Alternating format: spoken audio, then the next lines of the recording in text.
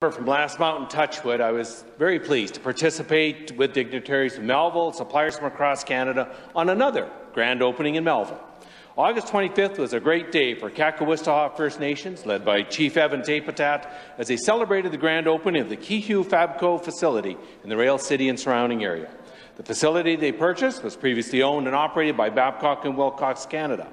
The KIHEW Fabco plant will fabricate steel and assemble large equipment for a variety of industries, including mining and oil and gas.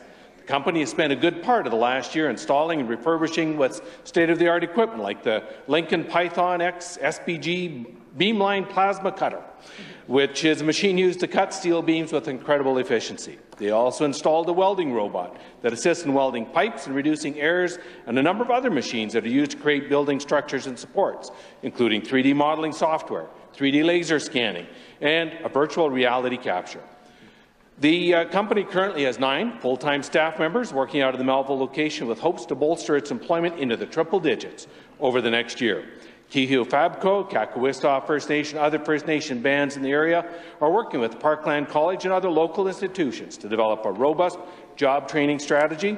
This will prepare our local Indigenous students with experience in the trades as a means to ensure those new hires be ready to take advantage of the jobs and work that will come as Saskatchewan continues to build better.